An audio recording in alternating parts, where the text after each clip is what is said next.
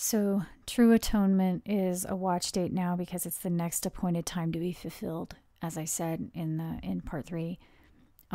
So the fulfillment of trumpets occurred with the sign of Revelation 12 on true trumpets in 2012. So atonement is the next appointment in the Bible to be fulfilled, the next appointed time to be fulfilled.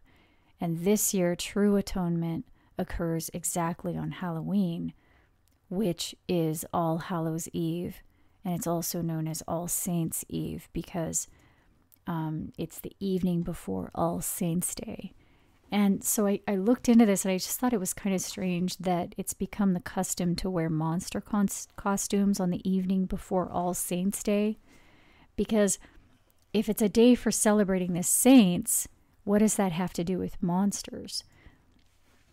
It just seems like there's this duality to this holiday. On the one hand, it's a holiday for the saints, but it's also associated with death and horror. So, and then that duality is also...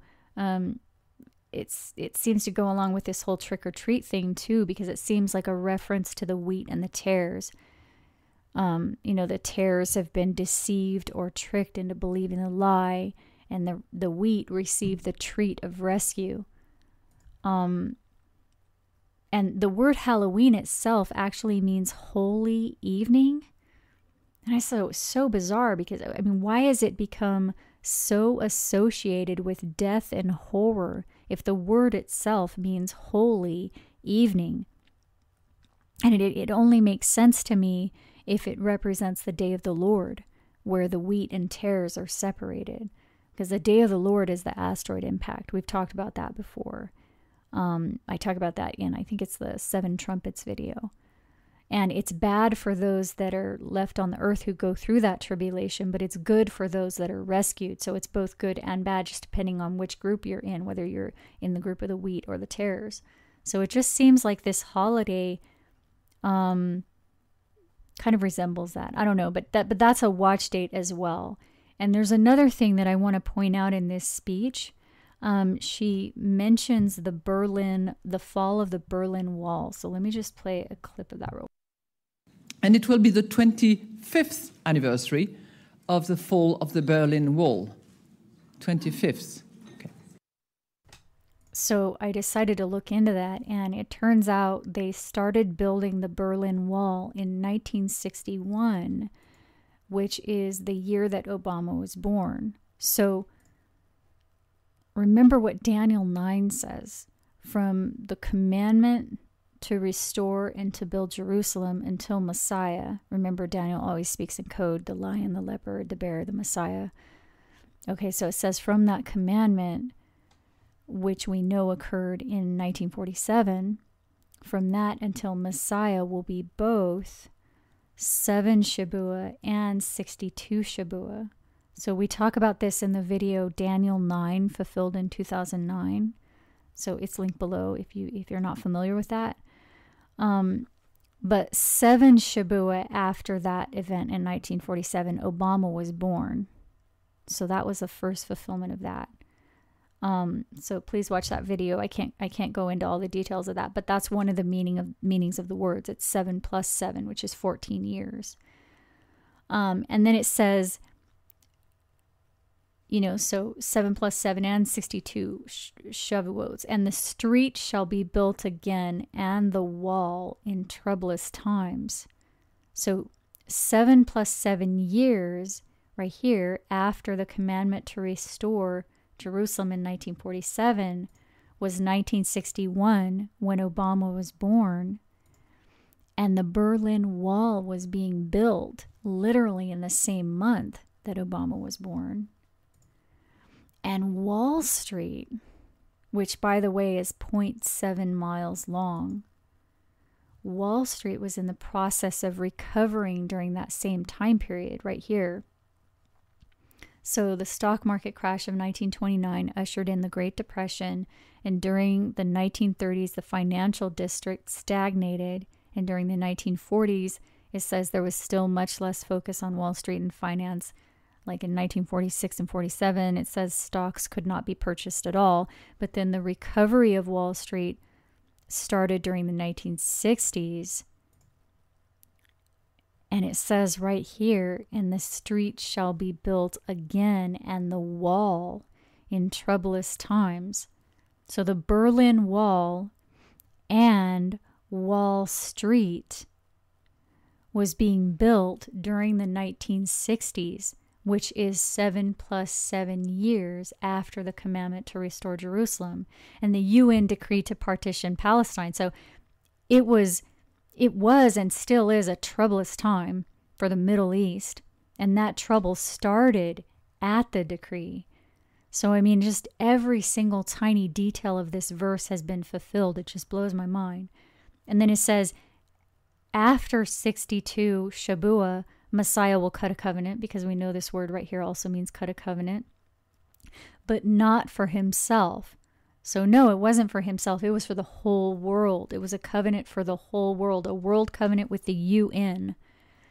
And then he won the Peace Prize for promoting that treaty, just like it says 62 Shavuots later, right here. And it's a world treaty. It's not just with Israel. In fact, Israel has not signed this treaty yet. There are only 4 UN member states that have not agreed to the Nuclear Non-Proliferation Treaty, and Israel is one of them. So Israel has not signed this treaty yet. And then one more thing I wanted to point out. In the speech, she says she doesn't know whether it will be the G7 or the G20. Let me just play a clip real quick.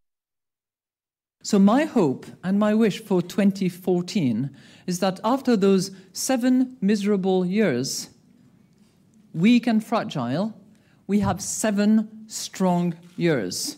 Now, I don't know whether the G7 will have anything to do with it, or whether it will be the G20. I certainly hope that the IMF will have something to do with it. So the 7 strong years that she's talking about has to do with the beast, the strong years of the beast. And I just want to point this out really quick because we've talked about it before.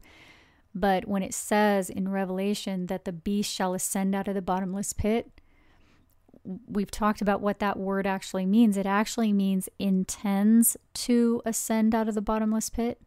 So it says the beast intends to ascend out of the bottomless pit. Well, the bottomless pit is caused by the asteroid impact. It tells us that clearly in Revelation 9. The bottomless pit is caused by the asteroid impact. And the beast, it tells us later in Revelation, it says the beast intends to ascend out of that bottomless pit. So the beast intends to rise out of the asteroid impact, as that's what Revelation is telling us. So if the beast believes that they are going into strong years, you see what I'm saying? That may be an indication that they are intending to arise soon, and we know what that means. That means asteroid impact. But I'm not saying that's what's going to happen. I'm just saying I'm watching. That's all. I'm watching very closely what's going to happen in the next 3 months. So she says she didn't know. She's talking about the strong years, which we know are the strong years of the beast. And she's saying she doesn't know whether that's going to, she says it lightly, kind of joking around, but still, she says she doesn't know whether it's going to be the G7 or the G20. Well, so I'm watching those time periods, and we know the G7 occurred right here exactly on the Jewish Shavuot, and the G20 is occurring on November 15th and 16th. So that's going to be another watch period. It occurs right here after True Sukkot. So that also brings up Thanksgiving, because Thanksgiving is right after that. And in Daniel 9, it says in the midst of the week, which we know we're in right now, it says in the midst of the week, he shall cause the sacrifice and oblation to cease, which can translate to one of 2 things. Either the Passover and the tribute will cease, or the thank offering and the gift will cease. So the Passover and tribute seems to refer to the spring season and the One World Trade Center in New York, because we know that New York City has the highest concentration of Jews, second only to Tel Aviv, Israel. So that would actually make sense, because we know that the tribute also refers to the One World Trade Center. So that might be what it means. Again, you'd have to watch that video, Daniel 9 fulfilled in 2009 and Daniel 12 fulfilled in 2012, to understand what we're talking about here. But that is one possibility, that it could be saying that in the midst of the 7-year period, he will cause the Passover and tribute to cease. Or it might also mean Thanksgiving and Christmas, because the thank offering and the gift, the thank offering can also be thanksgiving, because this word right here, you can see the word right here, it means both Passover and thank offering. But thank offering is also another word for thanksgiving. You can see in this word right here, they use both the terms interchangeably, thank offering or thanksgiving. So it might be saying he shall cause thanksgiving and the thanksgiving and the gift, or Thanksgiving and Christmas to cease. We don't know, but so that's why, I watch both. But whenever this does happen, that's also when the rescue happens. The escape happens at the same time. And so, like I said, it does appear that it's talking about the asteroid impact, because it says, and the end thereof shall be with a flood. So this desolation appears it's saying it will be caused by a flood. And we know the flood is caused by the asteroid hitting the sea. That's in Revelation. The stone hits the sea. That causes the waves to destroy Babylon. So it's a tsunami event. And again, whenever that happens, the escape also happens at the same time, the rescue. So anyway, we're watching that because we're in the midst of the 7 years right now. And so, we're always watching both Thanksgiving and Christmas, and then also Passover for that reason in the spring season. So that's pretty much it. There are tons of links below this video in the description box. Just click on show more. If you want to know more about any of the things that we've talked about. I also have an ebook format that you can read as well. That's also on Amazon. And again, I want to say thank you so much to those of you that are being supportive of this, because as I've said before, I cannot do this without your help. So thank you so much. And if you do want to be supportive, I appreciate that so much. The link is below. So I hope that you're all doing well. I hope you benefited from this, and I will talk to you soon. Okay, bye-bye.